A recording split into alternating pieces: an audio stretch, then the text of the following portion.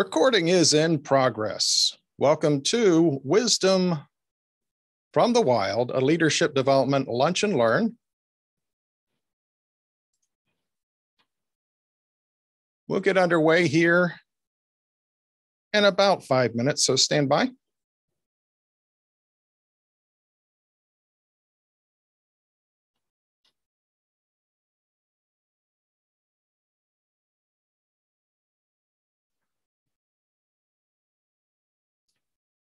And while we're standing by, if you're in the webinar, go ahead and try to type into the chat.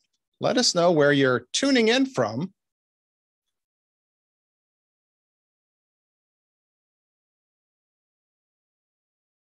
What city and state you're watching from.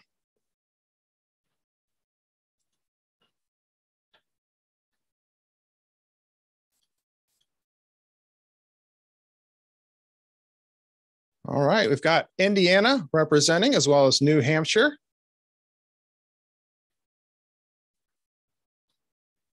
And as you note on the slide there, we want you to be active in the chat for this lunch and learn, because we'll have some opportunities to give away free copies of the book.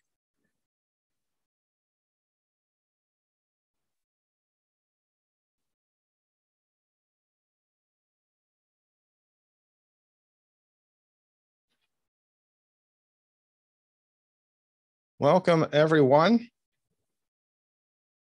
Get underway here in just a little while. What we're doing is typing into the chat, what city and state are you tuning in from? What country are you tuning in from?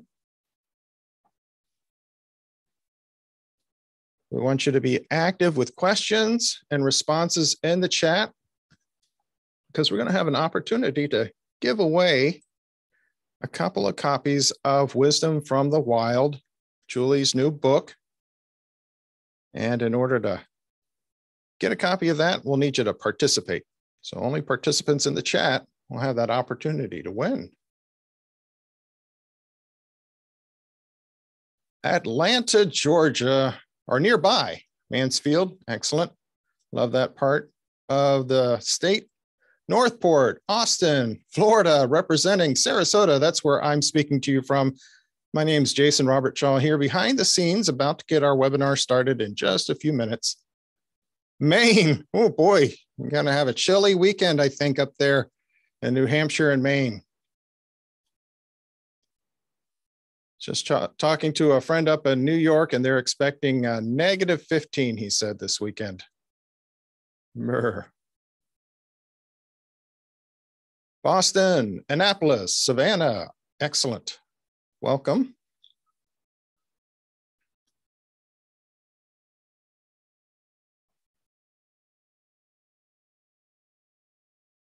So those of you joining us, go ahead and type into the chat. Let us know where you're tuning in from. What city and state or country are you watching from?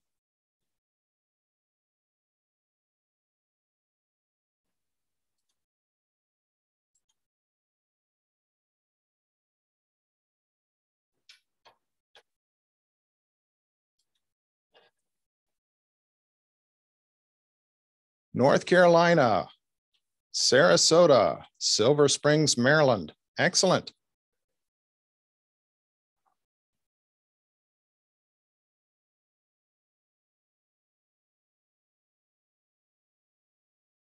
Welcome to Mote Marine Laboratory. Welcome to warm Florida. Currently it's 69 degrees and completely sunny here in our state. If you do get a chance to visit, I hope you can come down to Sarasota and see us. Mote Marine Laboratory and Aquarium, we're open 365 days of the year. So you're always welcome to come check out the wildlife in our own backyard if you come down here to Florida. Welcome, everyone. Just have folks tuning in here. We'll get underway here in just a moment. I got our countdown going, but we'll go ahead and give it just an extra moment, because I know folks are just getting ready. I hope you have a nice lunch with you. Sorry we couldn't provide that for you as part of the program, but instead you'll get to feast on knowledge. Two very special guests that will be leading a conversation today, both wildlife experts in their own right. Give it another minute here before we get underway. In the meantime, again, we're typing into the chat. Let us know what city and state you're tuning in from. And remember to be active in that chat space because we're going to give away a couple of copies of the book.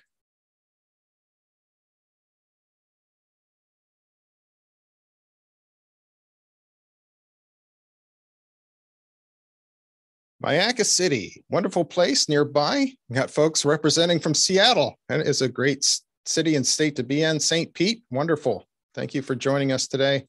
Bradenton Beach and Toronto, Canada. So we're international, officially international. Wonderful. Folks from Washington, D.C. and Osprey. Excellent. Well, hello, everyone, and welcome to Mote Marine Laboratory and Aquarium. My name is Jason Robertshaw, and we're coming to you live for our monthly Sea Show. These are some adventures that Mote Marine Laboratory offers every month, and it gives us an opportunity to let you know a little bit about what's happening behind the scenes here at Mote. We have opportunities for K through Gray, and we're glad to bring this opportunity to you today. And I'm also very happy that I've got two of my favorite friends here to join us for this program. We've got Jim Wharton from the Seattle Aquarium, and of course, we've got our author, Julie Henry. So Jim and Julie, tell us a little bit about what the program is and who you all are. Thank you. Well, thanks so much, Jason, and welcome everybody. Good morning from the West Coast. I'm Jim Wharton from the Seattle Aquarium. My pronouns are he and him. It's so exciting to see everybody piling into the chat and sharing where you're from. What we'd also love for you to share this morning is any wildlife you might be surrounded by, whether that's a bird outside your window, maybe it's a cat in your lap, maybe it's the dog on the couch behind you. Let us know what wildlife might be in your current view. Now, I'm super excited to be here with my good friend, Julie Henry. Julie, it's great to see you. It's great to see you, Jim. Thank you so much for being here with me live. Thank you to Jason for all the hard work behind the scenes that goes into not only today, but the ramp up for today. And I also want to recognize my friend, John Watkiss, who I know is out there in the chat world someplace, and you're going to see him a little bit later on video.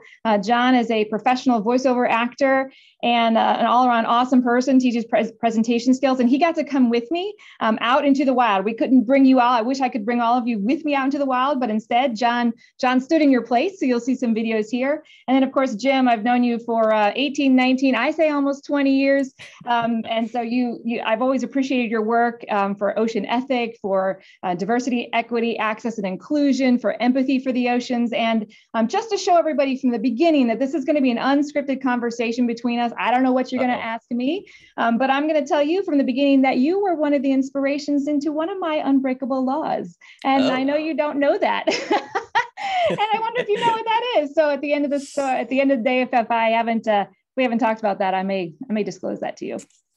Interesting. Yeah. Well, I'll have to ponder that a little bit. Yeah. We have known each other for quite a while. And I know that Julie was the person that brought me into the Florida Marine Science Educators Association and the National Marine Educators Association. And of course, we've been connected for so long. And, what Julie is a triple threat doesn't quite capture it, like multiple threat, right? Leadership consultant, educator, marathon runner, mom, and now author of this amazing book. And we were both VPs of education right here at Mote Marine Laboratory. So Julie, what was your favorite Mote memory? Oh, it's I'm not sure I could pick one. This is what I'll say. My favorite Mote memory is when I would be sitting at my desk and a scientist would call me and they would say, "Hey, we just made this great discovery," or "We just got this shark in from Greenland and we're going to look at it and study it and we're going to take pictures of it for a new book.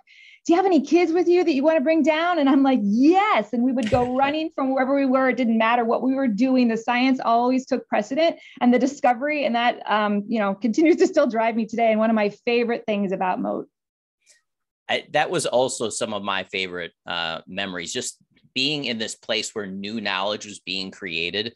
I mean, we were able to share things that were years away from being in textbooks and not even out on the internet. So you came to Mote and you got to learn the cutting edge of what was happening in the ocean. And that was always really exciting.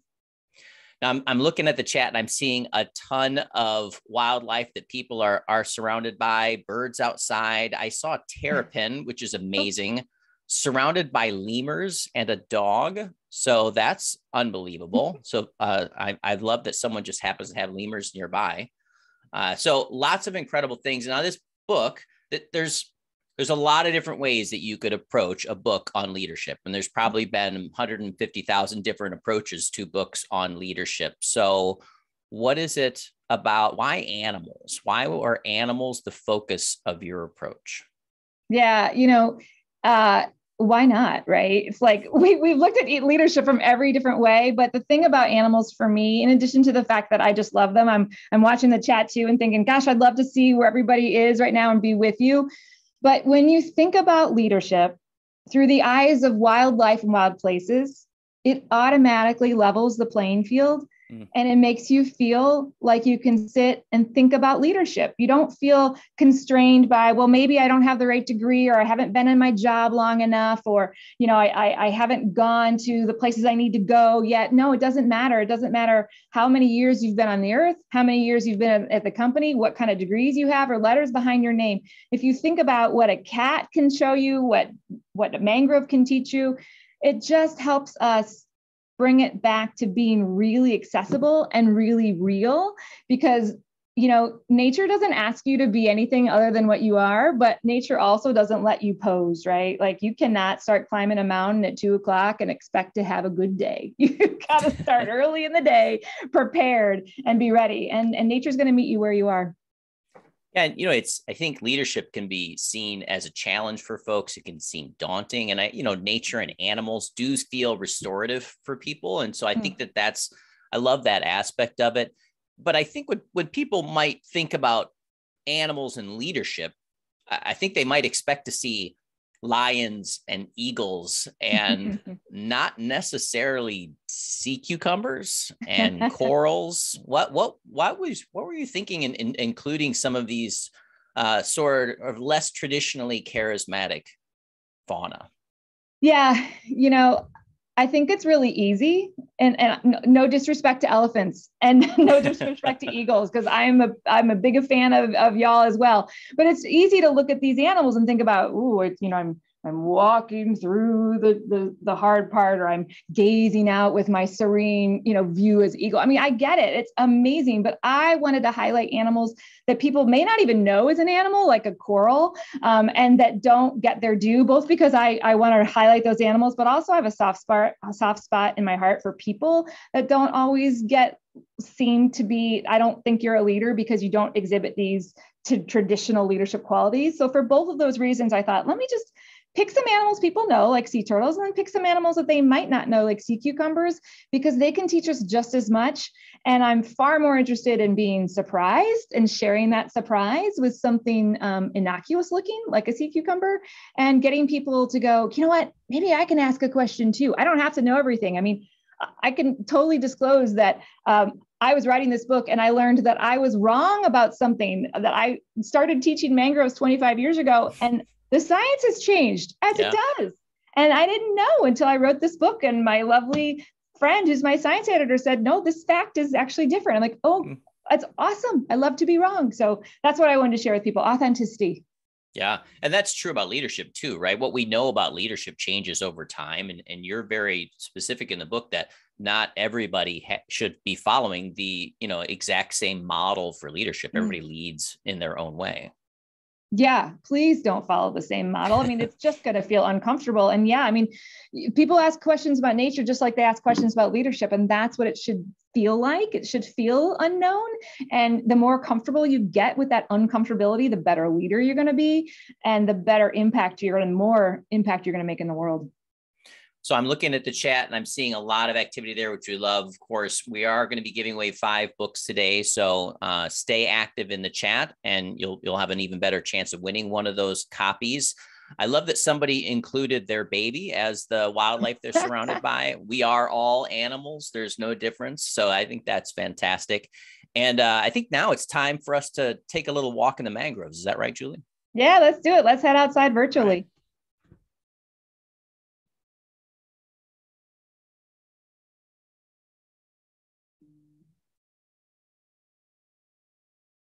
So, John, you're a friend of mine and a fellow speaker and a fellow trainer, and just have known me for a long time. But I'm really excited to show you around a place that you don't know much about me. It's part of my past. It's where I started my journey, both as a kid, both as a leader. And I have a present for you. I love presents. Okay, good. So it's my hot off the presses book. This is Wisdom from the Wild, the 9 Unbreakable Laws of Leadership from the Animal Kingdom. And I call them unbreakable laws because I think that there are some grounding truths that no matter where I am in my journey as a leader, I can learn. And so that's why I put it together. Awesome. I love it. Thank you so much. I'm excited about finding out what's in this book and about finding out what happens in where we are today. I'm looking forward to seeing the animals in your past, the part that I don't know yet. Yeah. It's going to be exciting. Yeah, thanks. So I just got to ask you just off the top of my head, like, you know, just given everything I've just told you and what you know about me, like, what do you think you're going to learn, or what are you excited to learn, or maybe, you know, share over the water cooler someday with a friend of yours? I'm looking forward to learning about something that I haven't heard before, and I'm sure there'll be lots of it. So whatever animals you have to throw at me, not literally, but to show me and to teach me a few of their lessons, I'm interested in seeing just how those relate to leadership, and not just from the standpoint of leading a group of people, maybe even leading myself. Oh. I know this will be different. Yes. Well, good. Thanks. Enjoy.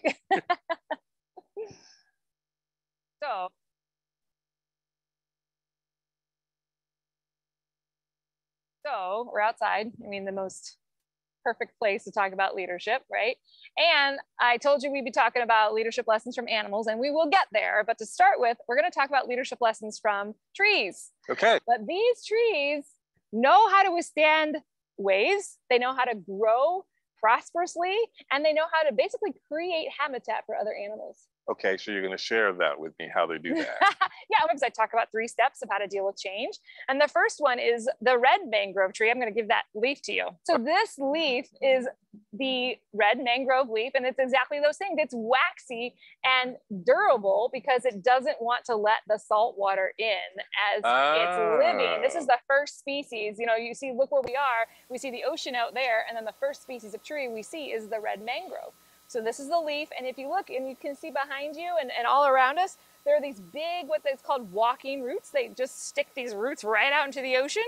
The animals around it love it because the little fish can come in here. It's a nursery for little animals. Oh. So very first step of leading change, just like this red mangrove, is to assess where you are starting from. This red mangrove is reaching out. It's the very basis of dealing with those waves of change. You've got to stop and assess and think about where you are. Then I'm going to give you this next leaf. Okay, now look at that leaf. Huh. So much lighter in color. Yep. I don't know if that's lighter or that's lighter, but different in color. Yeah. And then even the spine is much thicker on the red mangrove. Okay. Okay, if you feel really brave, do you feel like licking the back of that leaf? No. Are you going to tell me that it's lickable? Yeah, I'll tell you it's lickable. Okay, see if you taste anything in there. Salt? Yes. So it lets the salt in? Yes. No, okay, so this leaf, this tree doesn't let anything in. So you're assessing where you are as a change. But now you're building a plan. This is a black mangrove species. This was a red. This is a black mangrove species. And what they do is they actually let some of that salt in. So just like a leader, you're building a plan like, okay, we're working with the change here, but they excrete the salt. They don't want to keep that salt in its body. It's too much. So that's the middle step. You're building a plan. You're dealing with the change. You're excreting the things that you don't want to deal with, right? Because a plan needs to be finite. You need to have goals that you're going to achieve over a certain amount of time. Your team needs to be on board. And so that's the black mangrove. I want you to imagine that I hand you a third leaf, and this third leaf is round compared to these 2 leaves. Okay. And right here at the base of the stem on this third leaf, it would have 2 nodules, kind of look like Frankenstein. Mm-hmm. And that is the white mangrove tree. And so the white mangrove tree is the last species, but actually my favorite part of the change process, because I think, and maybe you've had this experience too, I've been led by people, and I've done it as a leader myself, where, okay, we know where we're going, we've built the plan, and then we just start to do, because we have to, right? Yeah. Things are rolling, we have to meet these demands, we have to meet our goals. We forget the crucial step, which is what the white mangrove reminds us. There's 2 nodules, because it's commit to action and communicate to the people that are going to be affected by the change. Maybe that means that they are actually the ones doing the change, and maybe that's the ones who are the stakeholders involved. Okay, the white mangrove leaf, these 2 little nodules actually excrete sugar, and so it attracts all of the little bugs and such to eat it. Oh, so that's my indication that, like, look at the way that committing to action is fruitful for the tree, and also communicating. And commit sounds really weird, like, yeah, you've gone through all this, it sounds like you should just be able to do it. But how many times have you said, like, yep, I'm totally going to go to the gym tomorrow? And many times. Many times. And then it's tomorrow and you don't go. So you've got to be strategic and intentional about it. And just like communication, you've got to know who you're communicating to, what the message is going to be, who's doing the messaging, who the messenger is, and then what you want them to do with all this, how to take action. This shoreline would not be what it is. These animals would not have a habitat here. And it would not be able to withstand the hurricanes and the storms that come here. Change keeps coming, weather keeps coming, storms keep coming, and these mangroves are important, just like this process is important. So the foundation starts right here with the mangroves. It starts right here.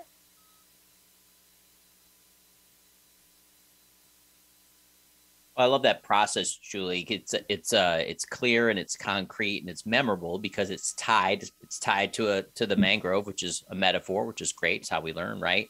And it's iterative, which is also really a good thing to remember, because change comes in all different sizes, right? There's small changes, big changes. Sometimes we can see the other side, and sometimes, like, say during a global pandemic, or maybe even during a giant capital project, you can't see the other side of change. I know that when we were talking about that and talking about sea turtles, it kept reminding me of that expression, not all who wander are lost.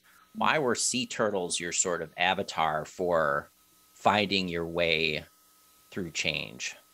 Yeah, I appreciate everything you're saying, Jim, because, when I was out there working with you in Seattle and we were doing a huge 8-month project, we used this 3-step process. We assessed, we built the plan, then we committed to action, we strategically communicated it. And people ask me all the time, how does change actually stick? And how can I get people to trust the process? Well, it's by having a process that has distinct phases and being totally transparent about that. And then you're right, the sea turtle, when we did that big change process, or even if you're doing it on a smaller scale, you're going to get to the point where it just, like you're saying, like you just can't see where you're going anymore.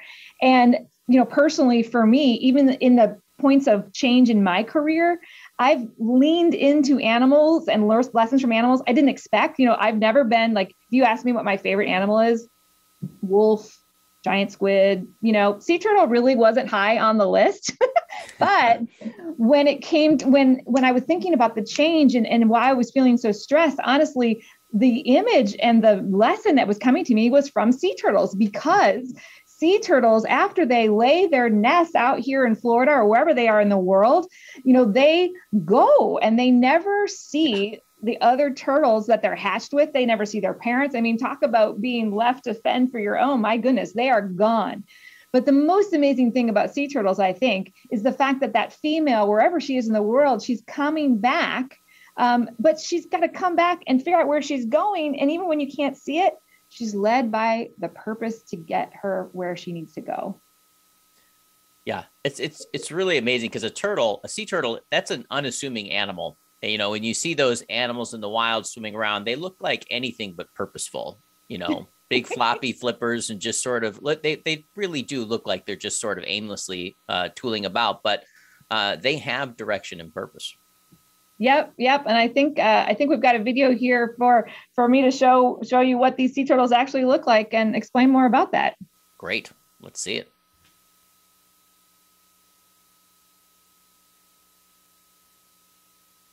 Okay, so people ask me all the time why I connect leadership lessons with animals. And in addition to the fact that I just love leaders and I love animals and I think they marry so well together, really, it's that when people ask me as well, what is the definition of leadership? To me, leadership is about leading change. If you're not leading change, what are you doing? And when I look at nature, nature's about change. I mean, think about the last time you went outside or went to the beach or looked at your favorite tree. Like, chances are it was different than the last time. Yeah, everything adapts. Right. And when you go outside, like, tell me about a time you walk outside. Like, what do you notice, or what are you looking for, or why do you go outside? So the sun and watching sunsets is something I absolutely love. Yep. Probably one of my favorite activities to do is to go to the beach and just watch it progress. And I could do it every single day because it's different colors every single day. Right. And that is the perfect segue, because we are standing in the marine mammal building, and actually the area where we have some resident reptiles here at Mote, and they are the sea turtles. And when that sun sets in the summertime, what happens is a sea turtle will come to shore and lay her eggs, lay her nest on shore. But when she comes up on shore, and so go with me for a second. She's crawling across the sand. Mm-hmm.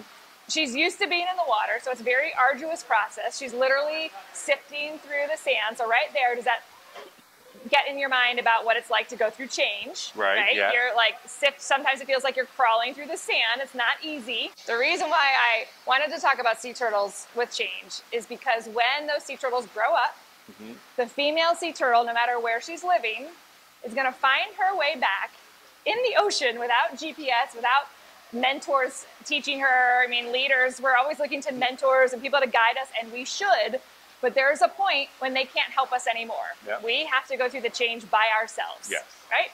That female sea turtle is coming to basically the same area from which she was hatched. Wow. To lay her nest and continue the cycle. But if you lean into your purpose, that's the whole point of this analogy. If you lean into your purpose, the reason why you started that change in the first place, then that purpose can get you through when it's tough to the finish line. The sea turtle leans into her instinctual ability to follow the magnetic field. The magnetic field is your purpose as a leader. It's her guidepost that's going to lead her back to the beach from which she was hatched. Wow. So you just have to dig into your reason and keep going. Yeah, lean into your purpose. And as I've watched leaders do that in multiple industries, it's the way that people trust them as well. You know, they trust that their intentions are in the right place, because sometimes you're going to make decisions that people are like, I don't know what you're thinking, but okay, we trust you because we see your intentions and your mindset. And I can't see that far ahead because I'm not the leader. I don't know what you're seeing or the conversations you're in. But your team's going to trust you if they know that you're dialed into the reason why you started in the first place. It's not a short time process. This is patience is part of the process in getting back to your purpose. Yeah, that's a really good point. Yeah, it's all about patience, and it's all about recognizing that if you just literally, like a sea turtle, stop and take a breath at times, you can dial back into, yep, I'm where I'm supposed to be. And if it's the wrong move, I'll make the next decision tomorrow, but I'll keep on that journey. That's great. So this is audience participation time. I know Jim was seeding this in the chat, but we really want this to be an applicable lunch and learn for you all. In addition to celebrating wildlife, wild places, and all things leadership, we want to hear from you. What is one change professionally that you want to lead this year? And I'm encouraging you to think about this as a stretch goal, something ideally where you're going to have to get other people involved. But as we hold each other accountable and really think about this, all of the things that you're dealing with as leaders right now, I mean, the world is continuing to evolve as well as it does normally, but also with the current situation as we are all still dealing with that. So what's one change? Put it into the chat. And while people are entering, Jim, I'm going to ask you, what is one change you want to lead as in your leadership roles that you have? It's great. You know, we talked about this yesterday, and I've been thinking about it. And there's so much that's going on right now, right? That we're all going through whether it's through, you know, our staff right now has gone through a lot. After 2 years of pandemic, staff losses, all kinds of pressure, and we're bringing a lot of new staff onto the team. And so that's where my focus is right now. I mean, we really want to, that influx of new life into the team is a big change moment, right? Because people come in with new ideas. They are bringing change into an organization. Their presence is going to change the folks around them, but they also have to change and learn as well. So that's where my focus is right now. What about you, Julie? What do you have on the horizon this year? Yeah, it's a really good question. Well, I am wanting to change and lead around how I can help people, meeting them where they are and engaging them in new ways, because I think that we are hungry and ready to learn, to challenge, to grow, and to not just think about good ideas or get too broad too fast. So really, how can I get people into the fold? How can I push them to feel safe but uncomfortable? And how can I continue to remind them to dial into their own personal leadership style and their own personal instinctual gut when it comes to leadership? There's a lot of great responses in the chat already. We've got Alice is a Marine docent. She's planning new programs and revamping old ones. That's always a challenge. We've got some folks who are leading teachers in new science materials. So that's, anytime you switch up curriculum, that's a challenge. Animal care plan implementation for the entire Department of Natural Resources division from Kim. That sounds like quite a change process that they'll be leading.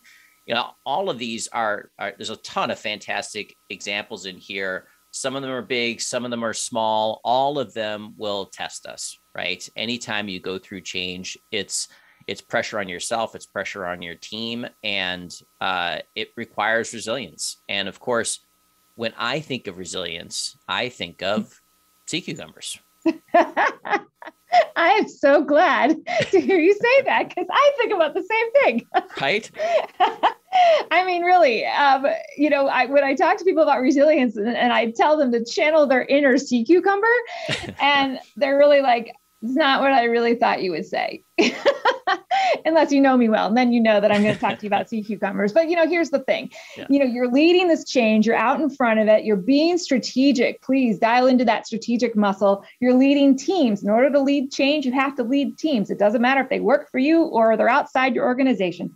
But then you have to be resilient as a leader. You cannot burn yourself out and then expect everybody else not to do the same thing, because you're leading by example, right? And I want to encourage you that when things feel tough, I mean, how many of us, I can hold my hand up, have gotten to that point in change where you just feel literally sick to your stomach, right? Something's gone wrong. The market has changed. The federal funding didn't come through. Something didn't sell as much as you thought, and you suddenly have to go into a meeting to report to your owners, your board, your team, whoever it is, and you're the leader. You're the one. The buck stops with you, right? And when you think about a sea cucumber, which is really one of the most innocuous animals possible to think about resilience, but this little animal that looks like a sausage on the bottom of the seafloor, literally, if an animal were to come over that's a predator, that sea cucumber can literally throw up its own guts, eviscerate. Here are the guts, right? Don't you feel like that? I'm just going to give it everything I've got and change, okay? And that predator will either be scared off or quite possibly eat the guts of the sea cucumber, okay? Also possible. But this is the most amazing thing. That sea cucumber can regrow its own guts, okay? It's related to a sea star. Sea star can regrow its arm.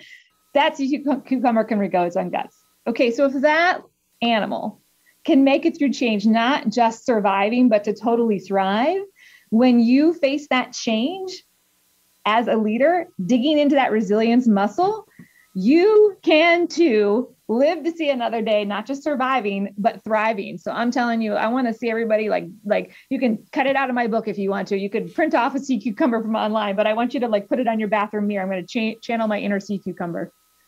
Yeah, I think puking my guts out does feel like a response to change sometimes. It's the regrowing part that is the inspiration, I think, at least for me. I would love to hear from folks. I mean, I know I've referenced it a couple of times, but it's just been such a big part of our lives over the last few years, is the pandemic and our response to the pandemic. And I know that I've had to double down on my resilience strategies. And I would love to hear if folks have examples of their resilience strategies that they'd like to share in the chat. I'd love to hear those. Julie, how have you sort of built and maintained your resilience? What are some of the strategies that you've used over the last couple of years? Yeah, it's a really good question, Jim, because, resilience often gets conflated with self-care, which self-care is a part. I see resilience as an umbrella, and self-care is certainly a part of it, but so is setting boundaries. When you have Zoom call after Zoom call after Zoom call after Zoom call, you cannot do that. Right. How are you building in 15 minutes in between? You teach people how to treat you, right? So you are setting your own boundaries so people, A, know how to respect that, but then B, how to set boundaries for themselves. So I've had to do that. I've had to also dial in and really take stock over, okay, hang on, quite honestly, it was, let me institute a tea ritual at night, and let me institute reading in the morning. Somehow I lost that time where I just read and learn for my own personal growth. And now that half an hour in the morning is my most favorite time. And I read everything from leadership to animal stuff to, essentialism, how to reorganize. And that's helpful to me. I think sometimes when people hear resilience, they think of it like toughness. Like, what is it that I can endure? But I think resilience is more about recovery as much as it is about survival. And so I think restorative things have always been really important to me. So like a mindfulness practice, being out in the outdoors, spending time with my family, doing things where I just unplug. You don't have to be 100% all the time, right? I mean, just because you're not thinking about your job 100% of the time doesn't mean you're not committed, doesn't mean you're not there for the mission. Well, and then let me throw you one in there, right? Like, you cannot be 100% all the time, right? Like that's what animals and nature and wildlife and wild places teach us. Like, no animal can be on all the time, and we somehow think we can. And you cannot outsmart nature. I'm seeing a lot of resilience strategies in the chat. We've got someone who said just basically taking it one day at a time when they feel overwhelmed. I think that's fantastic. A lot of self-care suggestions, yoga, meditation, therapy is a great option. And so I think that, people have really had to double down on resilience. And I think it just seems like it's such a critical part of this process. Yep. Nature deals with change all the time, just like we do. And so if they can do resilience, we can too. Yeah. Well, Julie, there's so much in this book. And so I'd just love to ask you a whole mess of questions. How's that sound? Okay, I'm ready. I love that. I have no idea what you're going to ask me. Go for it. And folks, if you have questions that you'd like to ask Julie, please do put those in the chat and we'll work those in as well. I want to talk about change in general, right? So change is, what they say, it's the only constant in life, right? That there is change. And sometimes it feels like change is just, it's so constant that there is no other side. But you've talked about seeing the finish line and how important that is. Can you talk a little bit about that? Yeah, I think that it is true that change is the only constant, and then change is always happening to us. But I talk about leading change and getting out in front of it. Like, change management is the weirdest discipline to me because, yeah, you have to manage change, but do you really want to manage it or do you want to lead it? I would advocate you want to lead it. And to effectively lead change and to get your head around it and your team's head around it, you have to set boundaries. You have to set limits. You have to set phases, and they will be arbitrary. If you are leading a strategic planning process and owe a strategic plan to your board or to your owners at a certain point, okay, you've got an end in mind. But usually your change process is, well, I want to institute something. Okay, pick a deadline. You have to pick a deadline because how else are you going to assess, know how far you've come? That's why you've got to know where you started. And how else is your team going to be able to celebrate your process and your progress because you've set time-bound parameters? Otherwise, it's going to get away from you and you're just going to feel like a big old mush. Yeah. That's a great, it really connects well to a question that came in from Chris Patrone.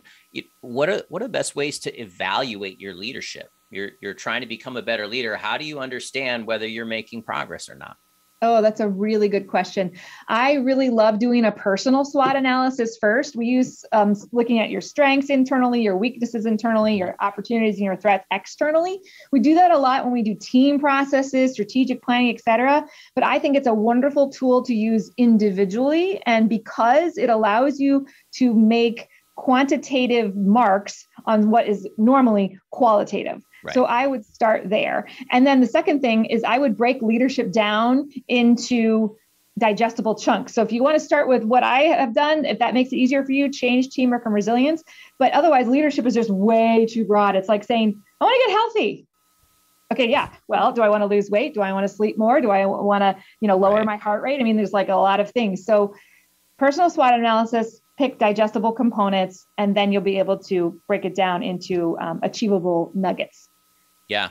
How do you get feedback from the folks that you're leading about your leadership? Because there's that, there's the boss factor, right? Like, can you really tell your boss what you think? And so how do you get honest feedback from the folks that you're leading? Yeah. It's a really good point. I mean, if you're in an organization and you have colleagues that you trust, you can ask them to help with that.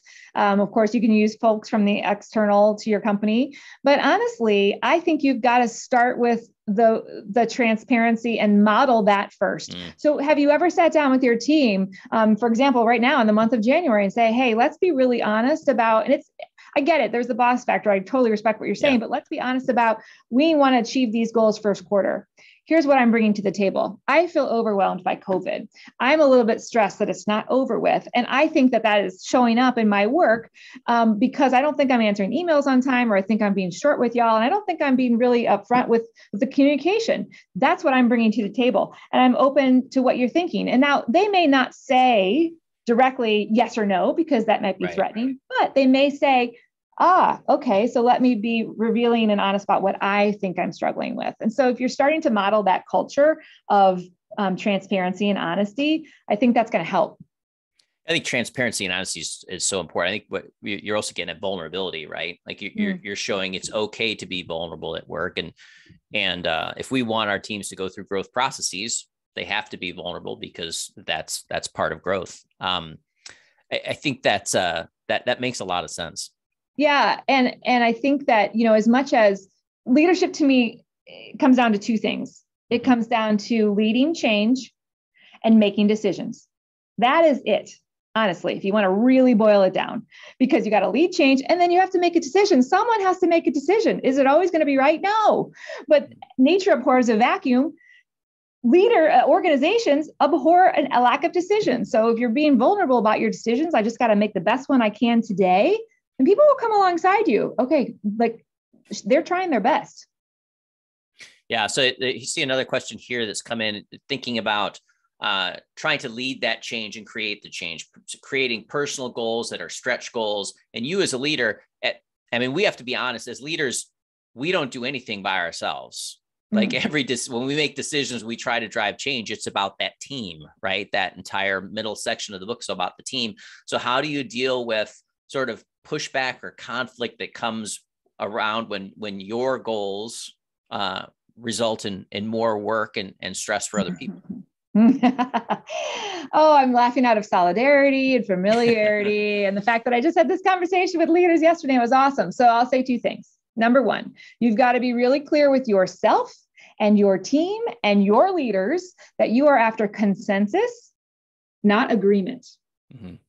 And if people understand that from the beginning, that you are going to source opinions, source input, of course, those people that work for you are closer to the process than you are. So you need to source them. But at the end of the day, if you're going to make a decision, you're after consensus, which means people are on board or at least aware of the direction. It does not mean they always agree. That's uncomfortable, but safe.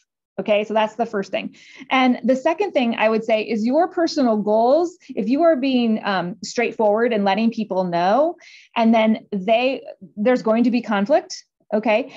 But if you are then asking, well, what are your personal goals and how do you align with this? Now you've opened up the conversation in a new way, and then you can address that conflict head on, knowing that you're after consensus, but knowing you're also after forward progress. Right. And they are after that as well. So when you're keeping that big picture, that's where the sea turtle comes in, that purpose in mind. It helps keep moving things forward. Yeah. And being clear about that process, right? So that people understand how decisions are made. It doesn't become a black box. You know, Yeah. and Julie, in all throughout the book, you talk about trusting your gut, being an instinctual leader, leading the way you were born to lead. And for some people, that's going to just resonate like crazy. And for other people, they've probably been told that maybe they don't have what it takes to be a leader, or maybe they just haven't heard, maybe no one's ever told them that they're a good leader. And so when you think about it from a instinctual perspective, could it lead to people feeling like, well, maybe that's just not what I was born to do? Yeah, it's a good question. I think that's why I wanted to write this book from the time I was little, because I was the kid that was super shy. I am sure I was not the kid that was told you're going to be that leader out in front one day, because I was the kid who was, hiding off stage and wasn't ready to come on. I did not display what at that time were the typical leadership skills, right? But as I got older, I started to realize two things. I started to realize that I brought something to the table that other people didn't, because I was more reflective, because I could stop and listen better, because I found my voice eventually, and then got louder. And then I realized, okay, now I need to listen more, because I'm talking over the people that were more like me. So I recognized I had something unique to bring to the table. And I had a lot of people that believed in me along the way, and a lot of people that said no along the way, which helped me. And then the other thing is I recognize that there are changes that have to be made in the world that need leaders to do it. And we are all able to impact the world in our own unique way. And you are a totally different leader than I am. That's why we complement each other so well. We really complement each other well, because you're in Seattle and I'm in Florida. So we have the whole country in between us and we can impact things. But I'm serious. Like when you and I work together on projects, I think we're formidable, because you pick up things that I don't and vice versa. And you can say things differently than I can, usually in much fewer words, and that's a good thing. And so that's what, trust your gut. I mean, again, make that decision. It might be wrong. Doesn't mean your gut's wrong. It means that you're where you're supposed to be. And if you lean into that, you cannot go wrong in the path that you're going along. Oh, now you're on mute. I was muting, so I was coughing. Trust your gut doesn't just mean do whatever you think, just first thing pops in your head, right? I mean, your gut is influenced by your experience, your knowledge, your mentors. Like, how do you build a better gut?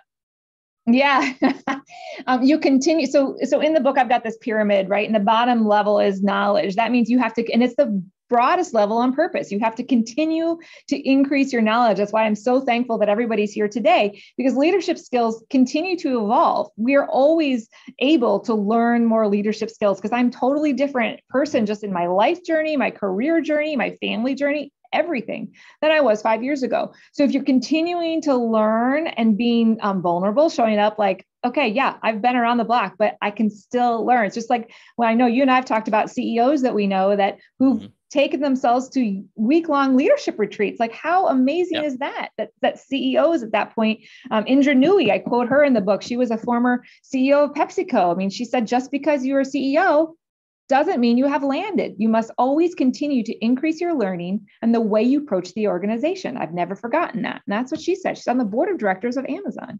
So continuing to seek out knowledge, putting that to play is what builds experience. But the very top of that triangle is where the wisdom comes in. So you're getting knowledge from other people. You're going through it yourself as experience, but that wisdom is really what your gut's all about. And really, you're right. Like, don't always go with your first instinct, but just because even, I was here at Mote before you were, well, just because I did something a certain way and you were here after me in tenure doesn't mean you should do it the same way just because I did. Mm-hmm. And so even if we'd have a conversation about it, so it's taking the pulse, right? Taking other people's opinions, reading that academic article, and then making your decision, because you're the one. You got to stand up and take responsibility. You got to be the one making decision, not Jim in Seattle, not my mentor in Miami of Ohio, and certainly not the book I read yesterday. Yeah. So I got a couple of good questions from the chat I want to bring in. What if you are put into a leadership position and you've always been a good second in command? And so you've participated in decision making, but now it's you out front. How do you make that transition effectively? I love this question because I have always loved being second in command in my career. I've always loved having a really strong leader and then me being a really good second. I loved that. And then when I had that opportunity to be that person, I felt the same way. So I would say is recognize the trust that these folks have in you to give you that opportunity. You earned it, but they've also given you this platform. So lean into the uniqueness that you are bringing to that. Don't shy away from that. And then lean into that fearlessness capacity that I know you have and try something new. Do it differently than you would have because you're second in command, because you're not second in command anymore. And so you've got to lean into that boldness a little more. And I encourage you the next time this is going to sound counterintuitive, but go with me for a second. The next time you got a decision to make and you feel like, oh, I should do this, second check your gut and be like, but could I do this? Because could I get out front of it a little broader? And that's going to help you step into that role, if you will, or that feeling, because you are that top person right now. Yeah, I think I love that you're thinking about, like, you don't want to be the exact same leader or try to copy a great leader or your great mentors. Because I can't remember, I think it was actually a Toyota executive said that you don't become great by copying greatness. You have to be your own leader. And if you try to be the same leader that preceded you, everyone will just continue to compare, right? You'll always seem like not quite the same. Yeah, right. I mean, when there's a new quarterback on the football team, they can't do it exactly the way the other quarterback did. I mean, everybody's different on the team. I'm pulling up this quote here. Yeah, this is a quote that I love by George Washington Carver. Start where you are with what you have. Make something of it and never be satisfied. Nice. All right, another question. Can you share some ways to incorporate vulnerability into leadership? Because it's easier said than done. And I 100% know where that's coming from. Because, when you're standing in a leadership role, you sometimes, like, it reminds me sometimes of parents at an aquarium, right? Like, parents at an aquarium will answer any question that's posed to them by their kids whether they know the answer or not, right? And just make stuff up. And so when you're in that leadership position, sometimes it's like you need to be sort of invincible. So how can you also be, vulnerable at the same time? Do you have any practical strategies you can share? Yeah, I love that because I'm thinking about my first job at Shed Aquarium and I'm standing in front of the beluga tank and this family walks up and the dad in this case is saying, "Oh, it's a manatee." And I'm like, well, maybe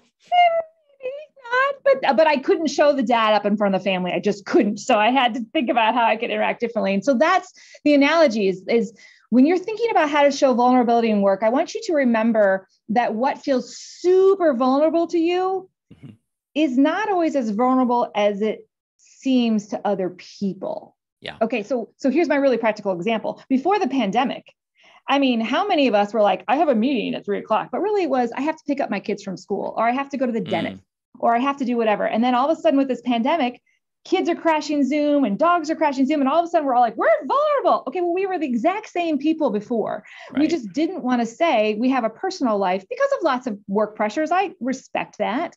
But take baby steps, but as you reveal more of who you really are, you are giving permission for the people around you to also reveal who they are, and start with the things that don't feel terribly unsafe to you, but recognize that vulnerability will create a culture around you that's going to foster change. It's going to foster change because vulnerability is a skill. That's what I will say. It's an essential skill. You can continue to learn how to be vulnerable. You can write it down. Here's my goal for January. For January, I'm going to just admit that I'm tired and I have to just get off this meeting early. If that's all you do in January, then do that. And then in February, I'm going to show I'm vulnerable by admitting that this is just really hard right now. And I don't feel like I'm going to meet my goals. And I need some help. You're going to ask for help. That's all I'm going to do in February. Yeah, I mean, as a leader, you have to model what you expect for your staff. You can't say, hey, look, I know I'm going to be answering emails at 11 o'clock, but I don't expect any of you to be looking at your emails at 11 o'clock. I mean, if people see the leader doing it, they'll feel that tacit responsibility to behave similarly. So yeah, modeling seems so important. Yeah. We have this cat at home. I know my kids are online, so I'm going, hey, kids. We have this cat at home and we laugh all the time because she was a stray. And we got her from the local cat shelter when she was 1 year old. But this cat, you would never know she's a stray because she just lays around the house like this. And we're like, how did you ever survive in the wild? Because like this is your, oh, I'm sorry, I messed up the camera now. This is your like super vulnerable spot, right? Like if a predator is going to attack you, it's going to eat your belly. And this cat just allows herself to be. And I love that. That's my model for vulnerabilities. I'm watching this cat, like she went from living in the literal wild to like living in this house and gaining twice her body weight in a month. And she just leaned into the situation and read the room really and was like, okay, I'm feeling safe. She doesn't always feel comfortable. When we clean the house and turn the vacuum cleaner on, she's not comfortable, but she feels safe. That's what vulnerability is: safe, but not comfortable. That's great. So, and as we're nearing towards the top of the hour, I know you wanted to talk about intention setting as part of this process. Yeah, I want to bring it home for everybody. I mean, we're at the beginning of 2022, and you have been so awesome with your interactivity in the chat. We love it. And I would love for you now to write in one intention based on the change that you have told us that you want to lead, based on the resiliency strategies you need in order to lead this change. What's one intention that you can take away from our time here together that you could put into action in 2022? All right. So you all put in a ton of changes into the chat. So I'd love to hear some intentions. How are you going to take that forward? And Julie, I guess if I'm going to name an intention for myself, I think it's to be very meta about the bringing new staff into our group. Spend a lot of time talking about, we got new people coming in. This is going to have an influence on our culture. How do we want to welcome them? How do we want them to be a part of our team? So I think having those conversations at a meta level will take some of the edge off for me, that the nervousness about that change process. Yeah, I love that, Jim. And knowing you as well as I do, I know that there'll be an intentional vulnerability around that. And I think that's somewhat what you're saying too, like in between the lines, if you will, because I think that's been part of our conversation. And that just goes along with my intention, which is to, as much as I espouse it and to believe wholeheartedly that we bring our unique self and authentic self, I need to continue to lean into that because that's sometimes hard. But that's my intention. So I'm seeing a lot of really good intention setting in the chat. Practice grace with our others and yourself. Amen to that.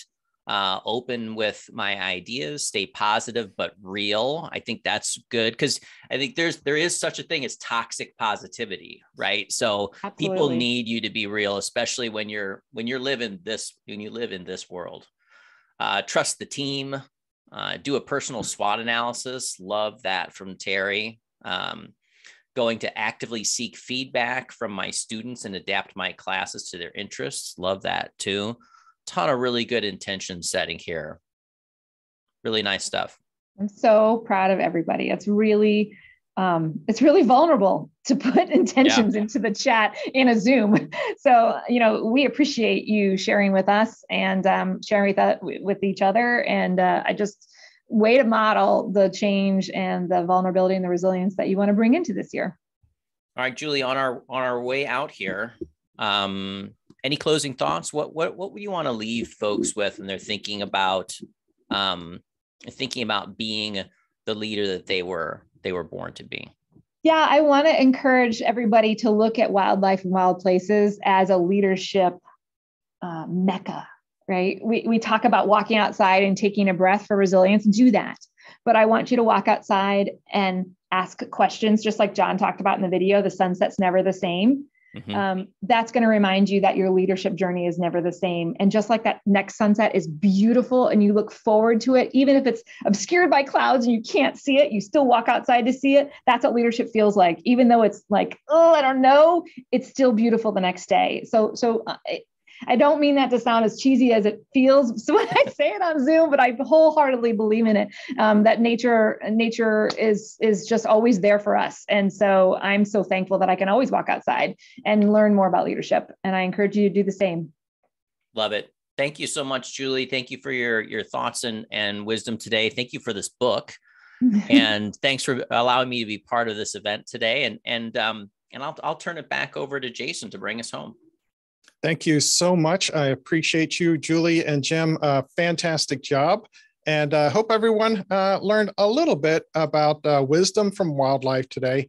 And what I want to do now is just tell you about a couple more opportunities that are coming down the pike here from Mote Marine Laboratory and Aquarium. And start off, you can continue this lifelong learning adventure with us on Monday nights. We have our special lecture series coming up this Monday at 6 p.m. Eastern Time.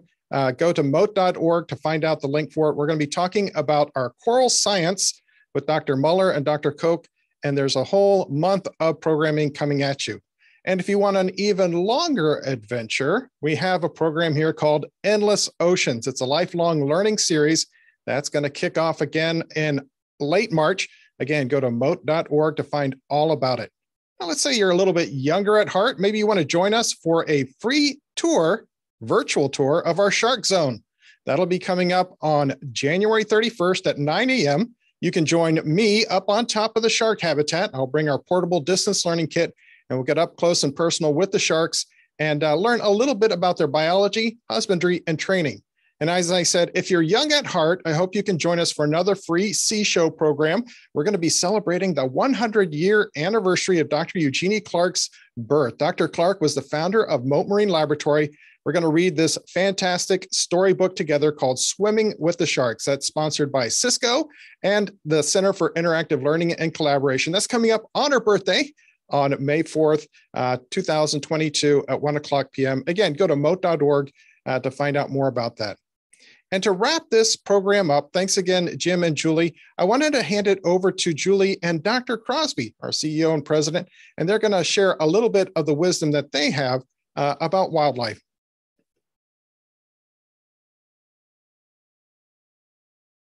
Dr. Crosby, thank you so much for taking the time.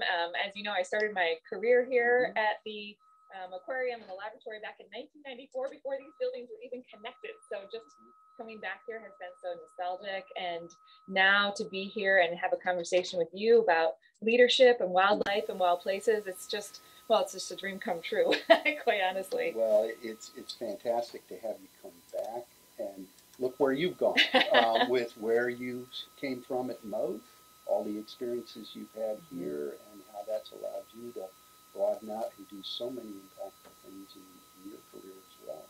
Oh, well, thank you. That means a lot. And, you know, a lot of people, when they ask me about Mote, I tell them that for me, it was the first time that I understood science come alive, because I have a whole degree in science from college, but that was more about answers at that point. And then I came here and I realized that questions are really the foundation of science. And that's when I started to realize the living and breathing nature of it. And that's when all the leadership stuff started connected for me as well. Because as I was growing as a leader, and I was thinking, well, there's just not one way to do science, and there's just not one way to lead. And so how do you see that in your work as a leader of this organization, but also the leaders that you see coming up the chain? I think Mote is a wonderful example of diverse leadership at all levels, and you experience this one, whether it's in the aquarium, whether it's in education, or whether it's in the research side of Mote. You've got so many leaders at different stages of their career and in different phases of the entire enterprise that all come together to achieve a shared vision, a shared goal. You can learn so much about leadership and the different leadership models from observations of nature, because nature is quite diverse, diverse species, diverse communities that are all successful with slightly different strategies depending on their circumstances.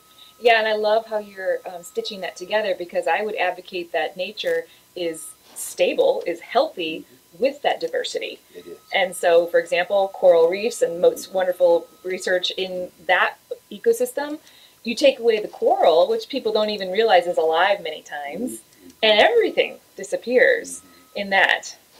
Yeah, I think coral reefs are a beautiful example.